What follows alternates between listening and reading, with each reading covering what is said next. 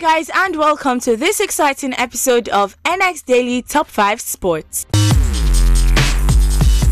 Today on number 5, OXLADE-CHAMBERLAIN, who just turned 24 this year, will be out of contract next summer and has refused to sign a new deal at Emirates Stadium. Chelsea has declined to comment, but it is understood that they have agreed a transfer fee with their London rivals for the England international. The midfielder will be Chelsea's 5th major signing of the summer, following the arrival of striker Alvaro Morata, goalkeeper Willy Caballero, defender Antonio Rudiger, and midfielder Tiemou Bakayoko.